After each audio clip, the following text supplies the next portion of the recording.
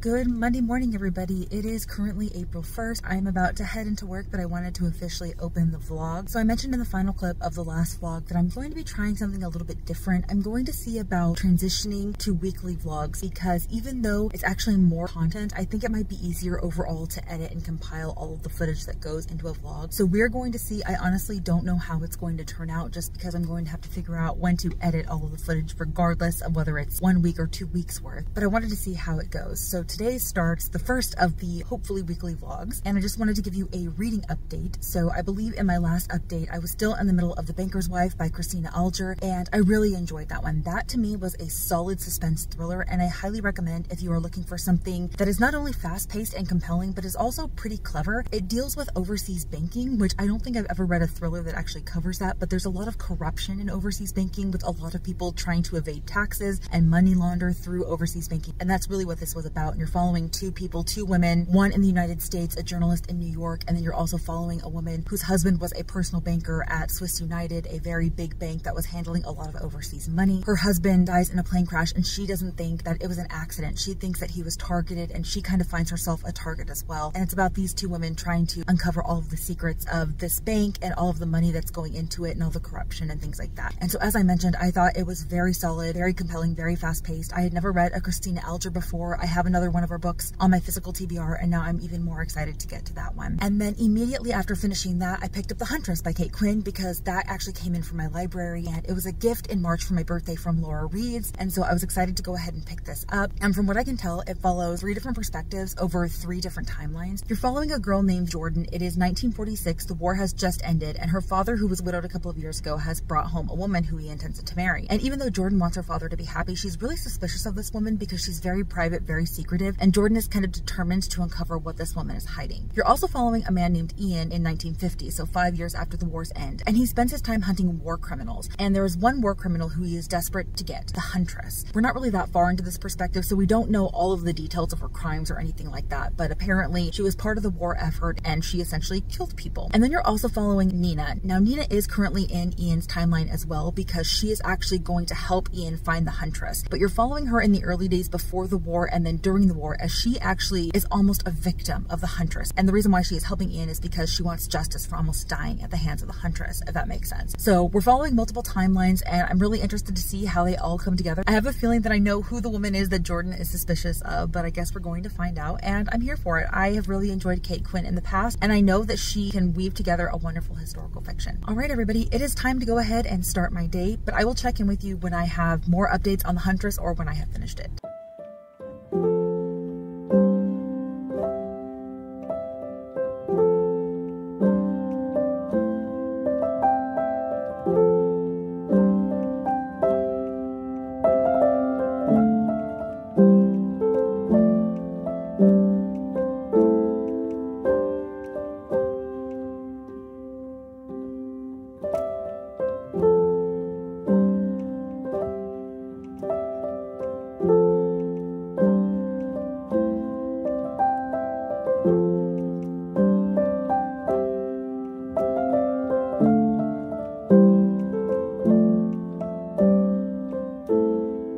Hi friends, I'm about to head into work, but I wanted to pop on really quick just to say that I really don't have very many reading updates for you because I'm still working my way through The Huntress by Kate Quinn. This is actually a very long historical fiction, y'all. It is a 20-hour long audiobook. I've been listening now for about 2.5 days, and I only just passed the 50% mark this morning, so I definitely have at least 2 days of listening time left. And I'm gonna be honest and say that I'm definitely feeling its length at this point. I think The Rose Code was about the same length as this, if not longer or just a tad shorter, but it never felt that long to me. I felt like it flowed so beautifully, and that was like almost perfection in my eyes, but this one is definitely ebbing and flowing. There are certain timelines that I'm not very interested in, so it's not necessarily holding my attention. I'm not as engaged as I was expecting to be, which is a shame because I went into this thinking that it was going to be like my new favorite Kate Quinn, and it's actually kind of turning out to be my least favorite. Even my least favorite Kate Quinn is still a solid historical fiction. It would still likely be a strong 4 stars. It's definitely not as compelling as I was thinking it was going to be. However, I will say that 2 of the timelines are now finally intersecting. We have Ian. He is that journalist who has spent the years after the war hunting Nazis and bringing them to justice. He is the one that desperately wants to find the Huntress because the Huntress is responsible for war crimes, including killing his brother. And then the perspective of Jordan. She was the one who in 1946, her father brought home this mysterious woman that Jordan was very suspicious of. And now it is 1950. Ian and his partner and Nina. Nina is the third perspective that we're getting. She also had a confrontation with the Huntress and survived. She's like the Huntress's only surviving victim. There in America, they've met up with Jordan under disguise. And I feel like now it's going to like all come together. I feel like now it's going to start quickening up in pace. We're going to start uncovering things. I'm a little disappointed that we really don't know all that much about the Huntress at this point. Like, we do know that she's responsible for the death of Ian's brother. We do know that she attacked Nina. We do know that she's responsible for some deaths, but we haven't really gone in depth about what her crimes are. And I feel like this book hurts because of that. I feel like we should have gotten her perspective, or we should at least know a little bit about her, because I'm still not entirely sure why these people are so gung-ho on getting her aside from their personal attachment to what she did. I feel like I would have liked her perspective rather than Nina in the past, because we've got Nina in the future in 1950 with Ian, and we already know that she survived, that she made it out. And I feel like she could have relayed her experiences to Ian without us having to go through all of the backstory of her becoming a pilot. I really don't feel like that's adding too terribly much to the story overall, and I find myself zoning out every single time it switches back to that. I'm far more interested in Jordan's timeline as well as Ian's timeline, which, like I said, are now intersecting, and I really want to follow that and see what they uncover. I'm gonna hold out hope that Kate Quinn can bring this home, and that the last 50% is going to be a little bit more fast-paced and engaging than the first half. But anyway, y'all, I'm gonna go ahead and head into work, and I probably won't touch base with you again until I've finished The Huntress, so I will see you when I see you.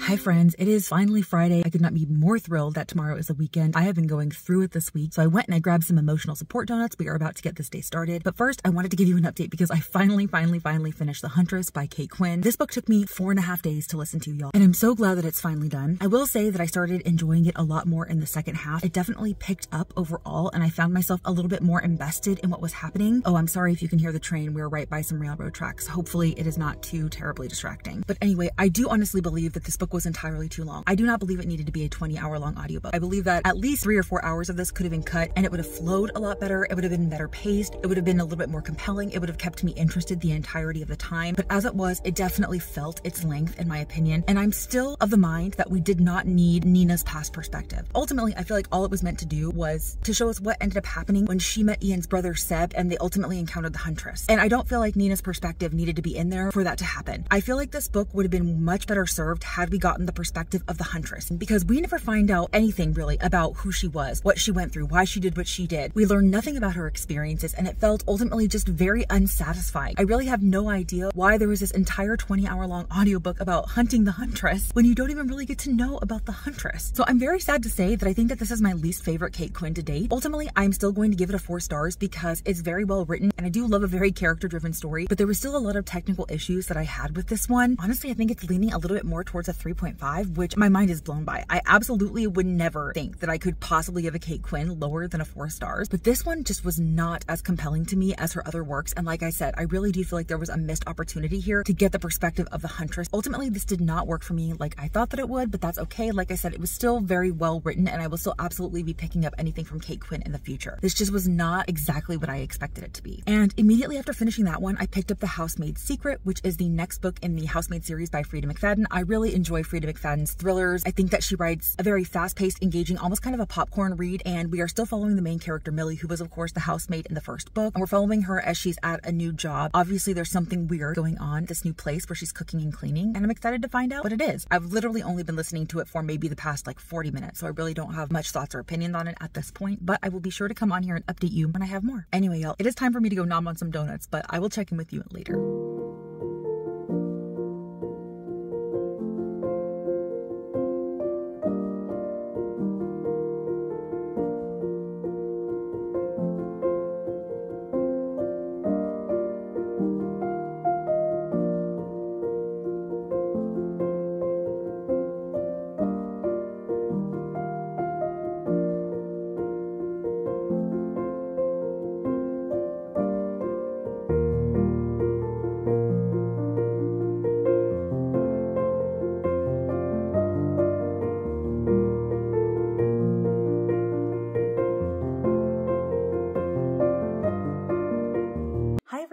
is currently Saturday morning and I am not sprinting or filming today, so it's going to be a no makeup day for me. My husband and I are actually just about to head out to Ocean Springs, which is a small coastal town here in southern Mississippi. It's not too terribly far away. It's maybe about 40 minutes, if that, but we never really go because we don't have a cause to. But it's got this cute little downtown area, so we thought we would trip around, go to the shops, have some lunch, just to get out of the house. But I did want to take some time and give you an update just because I did get some books in the mail that I wanted to share with you. Perhaps one that I'm most excited about is Serpent and the Wings of Night by Carissa Broadbent. This book has been everywhere on the internet and I've really been feeling the FOMO, and I'm in need of my next immersion read since finishing the Bone season, and I have a lot of fantasy audio on hold at my library that I'm just waiting to come in because I like to read these immersively. And so since I was in between books and my next library hold is not expected in for a few weeks, I went ahead and grabbed this because the audiobook for this is actually an Audible exclusive and I would have had to buy a credit for this anyway. I honestly don't really know anything about this. All I know is that it's a lot of people's favorite fantasy romance and vampires, and honestly, say less, right? So it says, the adopted human daughter of the Nightborn vampire king Oriya carved her place in a world designed to kill her. Her only chance to become something more than prey is entering the Kijari, a legendary tournament held by the goddess of death herself. But winning won't be easy against the most vicious warriors from all three vampire houses. To survive, Oriya is forced to make an alliance with a mysterious rival. Everything about Rain is dangerous. He is a ruthless vampire and efficient killer, an enemy to her father's crown and her greatest competition. Yet what terrifies Oriya most of all is that she finds herself oddly drawn to him. But there's no room for compassion in the Kijari. War for the Nightborn crown brews, shattering everything that Oriya thought she knew about her home. And Rain may understand her more than anyone, but their blossoming attraction could be her downfall in a kingdom where nothing is more deadly than love. That sounds absolutely phenomenal. Like I said, I've heard almost literally nothing but great things about this series and her other series as well. So I'm really excited to be getting into this. I don't know if I'm going to start it this weekend, but this is definitely going to be my next immersion read. So excited about that. And I also got my April Book of the Month selections, so I thought I would show those to you really quickly. First, I have Daughter of Mine by Megan Miranda. Yes, I know that I've said multiple times that I've broken up with Megan Miranda, and that is still the case, but I'm reading this book for a very, very specific reason, a reason that y'all are not going to find out about until the very end of the year. But I went ahead and picked this up because I needed it for that very specific reason. I know that it's about a woman whose mother went missing several years before, and a lake is drained, and I think they found the car of her missing mother, so there's like a reluctant return home thing going on here and stuff like that, and I'm gonna give it a shot. I don't know what it is about Megan Miranda, but her books are always supremely mediocre to me, but yet I'm always drawn by the synopsis of her books. Like I said, I don't really think that I'm going to read her going forward. The only reason why I'm reading this is for a very specific content-related purpose, but we're gonna give it a try, and who knows, maybe it'll end up being my favorite Miranda yet. I'm not holding out that hope, but we'll see. I also got Darling Girls by Sally Hepworth. Now, I got this primarily for the same reason that I got Daughter of Mine, but not as reluctantly. I read The Soulmates by Sally Hepworth, which was a Book of the Month selection, I believe, last year, and I didn't hate it at all. That was my very first experience with Sally Hepworth, and I'm totally willing to give her another try. I just don't know if I would have been as eager to pick this up if it had not been for that reason. I know literally nothing about this. It says, for as long as they can remember, Jessica, Nora, and Alicia have been told how lucky they are. As young girls, they were rescued from family tragedies and raised by a loving foster mother, Miss Fairchild, on an idyllic farming estate and given an elusive second chance at a happy family life. But their childhood wasn't the fairy tale everyone thinks it was. Miss Fairchild had rules. Miss Fairchild could be unpredictable, and Miss Fairchild was never ever to be crossed. In a moment of desperation, the three broke away from Miss Fairchild and thought they were free. Even though they never saw her again, she was always somewhere in the shadows of their minds. When a body is discovered under the home they grew up in, the foster sisters find themselves thrust into the spotlight as key witnesses, or are they prime suspects? I don't really need to know more than that. I'm completely down for giving Sally Hepworth another try, and I'm excited for this one. And then, of course, no surprise to anybody, I absolutely had to pick up Just for the Summer by Abby Jimenez. This is her brand new release, and it's honestly the next book that I'm going to read because, surprisingly enough, the audiobook for this just came in from my library. So as soon as I finish The Housemaid's Secret, I'm going to dive right into this one. I really don't need to know what this is about. It is Abby Jimenez, and she's my favorite romance author of all time. I know that she's going to have very compelling, lovable main characters. I know that there's going to be some harder hitting elements, some conflict in there. I am super excited about this one, and like I said, this is going to be my next read. And then, as I mentioned in the previous clip and just now, I am in the middle of The Housemaid's Secret. I only have 2 hours of listening time on audio. I am literally about to head out the door, so I really don't have time to give you my thoughts and feelings on it right now, but of course, I am loving it just like any other Freida McFadden. It is super compulsively readable, and I'm enjoying my experience. I don't think I'm going to be giving you more of an update until I've actually finished it. Tomorrow, I'll be able to tell you what overall it's about and my thoughts and feelings, so I will check in with you then.